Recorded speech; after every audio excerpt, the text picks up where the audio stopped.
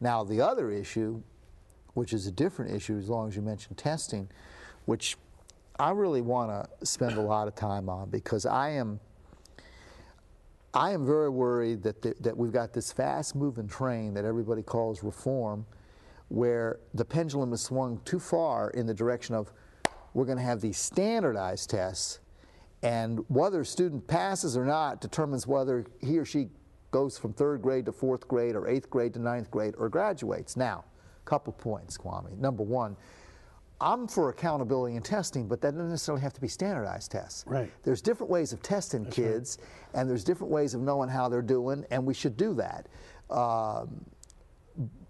But there's questions about standardized tests, a couple of different questions. One is whether what does it really test? Some kids can take them, some kids can't. Second of all, does it test ability to write, to think conceptually, sense of irony, you name it. But even more importantly, and I'm somebody who never could do well in these tests, and there's lots of kids with different disabilities that can't.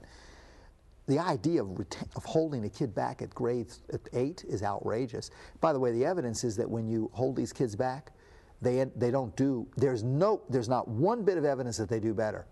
They do worse. And then usually it's the first step towards dropping out. Okay, but here's the biggest issue of all. By and large, we already know who the kids are.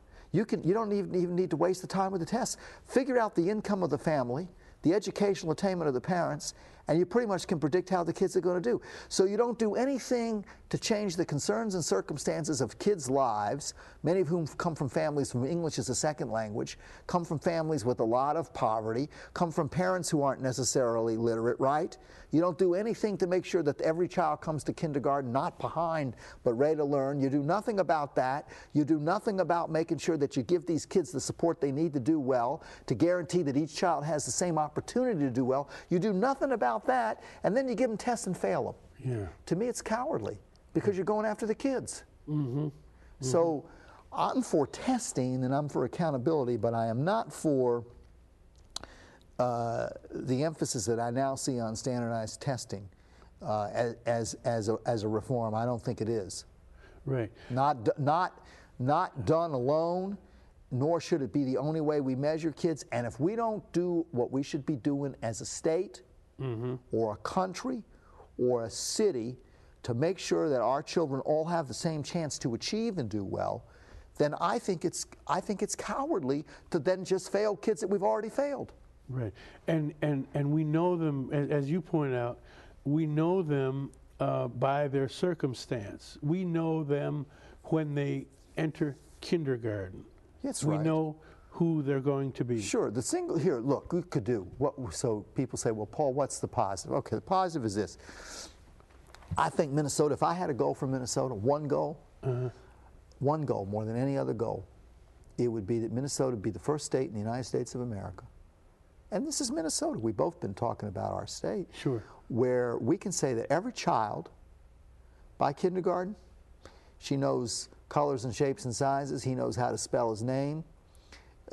She knows the alphabet, and they've all been read to widely. And every single one of them doesn't come to kindergarten behind, but they all come to kindergarten ready to learn. We can do that. Sure. We can do it by making much more of a commitment to pre-K education. I agree. We can do it by more tutors and mentors. We can do it private sector, public sector. We can do it. Second of all, I would say that Minnesota, we ought to have the best teachers. Great teachers, well paid, highly valued, who challenge our students, high standards, free to teach, and every child who walks into every school, wherever it is, knows that he or she's loved. Yes, yes. And you know what? It'd work. It would. And you know, the key element there is the teacher getting to know the child and the child's family, the personal relationship. Students tell me that all the time. All the time. Well, you know it. That's what you do. Yeah. And that's when they begin to prosper, when they know the teacher and the teacher knows them. But here's something to worry about for our state and for our country. I'm in high schools all the time. We get into these discussions. We talk about education. I ask the students what makes for good education. They say the teacher. I say what makes for a good teacher. They talk about different things, including what you just said. Then I say, how many of you want to be public school teachers? 5%, maybe 10%. I say, why not? They say, money, but then you know what they even say? Disrespected. Yeah. And so we're going to need several million, 2 million more teachers in the country in the next 10 years, and we should be thinking about how to get the very best people in teaching. Yeah. Paul, you know, when you said that, it just gave me an idea. A light went off in my head. Teachers are in the best position to sell the profession. Just think, you're sitting there, 30 kids in front of you, and an advertiser wouldn't ask for anything better. To be able to touch 30 people. That's right. And sell them that this is a great profession. That's right. But you know what? And I think you hit on something, and I think there's got to be a way to do it. Because it's interesting you say that, because I can think of two quick examples. I was in Alexandria. Right. Greater Minnesota right now, rural Minnesota is really, again, economy's booming. Actually, in many ways, we have two Minnesotas. Yeah. And the rural Minnesota is falling further and further behind economically. Family farmers are going under, you name it. I was in Alec, and since very few students said they want to teach, there were some teachers, and I said that were, you know, there are gathering. There were a couple hundred students, and I said, "Can I ask you all, why are you teaching?" And these teachers started talking about why they chose teaching as a profession. You could have dropped a pin. The students, I don't think, had ever heard their teachers talk about why they were teaching. Good point. I don't believe these students had ever heard their teachers. Right. And some of these teachers were saying, because when I was in high school, I remembered a teacher, and he made all the difference to me. And I thought to myself, if in my life I could do that for a young person, that'd be worth everything. Sure. And these students were listening. It was so inspiring. Second example, my youngest son, Mark, is at Hamlin now, and to go back to get his certification. And I came to teach a couple of classes, education classes, with some really good professors there at Hamlin. And there were two groups of students. And these students were a little older. They weren't 18 or 19. They were probably anywhere from late 20s to, I'd say, mid-40s. And many of them were kind of making change, and and I asked them, I said, why do you want to go into teaching? Some of them had been in advertising in different areas. You should have heard them. You'd have loved it. Yeah. Because then you get a real sense for, I mean, to be able to have a relationship with a young person, to make a difference in that young person's life, right? You'll never be a millionaire, and teachers should have good salaries and decent working conditions. We should make sure that happens. That's right. But boy, that's worth, you do all the work with young people. Why have you ended up doing this? You're not a millionaire, let me ask you. Well, you know, Well, maybe you are a millionaire. Yeah, I wish I was. Not in coin, but I am a millionaire, not in coin. That's right. But I think in my colleagues and people that I teach with, I teach at Arlington, and I'm with two other guys, and we have a challenging group of young adolescents, and we relate to them quite a bit. I mean, we try to let them know, we don't try, we just do, by revealing ourselves, revealing who we are. And then they say, well, gee, they went through that. That's what we're going through. Yeah. You know, we can do that. And sometimes I ask them, I said, wouldn't you like to have a job like this? Look at me, I come to work dressed the way I want to, and, you know, I chill, you know, I'm having fun with you guys. I said, wouldn't you like to have a job like this? And then I tell them what it takes. Yeah. And there's nothing, and I think you can look at educators all across the country, and the reason they get into it is pretty similar. It is. It's pretty similar, and they want to be able to replicate themselves many times, to the extent that they are satisfied with who they are. then they would like to replicate that. Paul, we got 5 minutes, man. I have a lot of respect for the teachers that do this. Go ahead. We only got 5 minutes. Yeah. So is there anything that we forgot to cover? No, except, well, here's something. Since we only have 5 minutes left, we'll go back to athletics. I was talking to a friend, Richard Medcalf, the other day, who's a really good labor leader in our state, and he was saying something that I agree with. He was saying that in this focus on education, you get a lot of focus on elementary school. You know, hey, you got to get it right here. Actually, Right. you got to get it right way before. Right.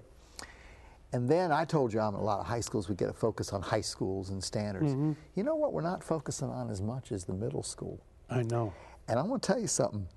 This is, all of us can remember those years. Oh, yeah. And I'm going to tell you, these are trying times. Oh, yes. For young people. And I think we ought to also be talking more about that challenge and what goes on and the importance of the work at the middle school level. And I say that because when I was teaching at Carleton, there was 3 years where I coached a wrestling team, the junior high school team, Right. which was about 2.5 blocks from my office. And I used to say, you talk about the song Two Different Worlds. Yeah. I'd go from Carleton and I'd go over to that junior high school Right. and I'd coach. And a lot of those kids on that team, these were kids, wrestling tends to attract kids a little bit like boxing, at least there at the school. Right. They attracted some kids who, Yeah. kind of like I was Yeah. in junior high, Yeah. were pretty tough kids Yeah. and not everything was easy for them. Physical. But I loved it. It was like a different world, but I loved it. And I want to tell you something else now. I'm going to brag. That team was 1-13. I remember this, see? They were 1-13 when I came on as coach. That was before I coached. And then my first year, we were 500. And the last 2 years, we didn't lose a match. Get out. No, we were tough. We beat Apple Valley Junior High School. We were tough. Paul, you know what? I'm going to tell you why. You got to know those kids. Oh, it was fun. You knew their parents. You knew their family. They knew you. See, I'm telling you, that's what it takes in teaching, coaching.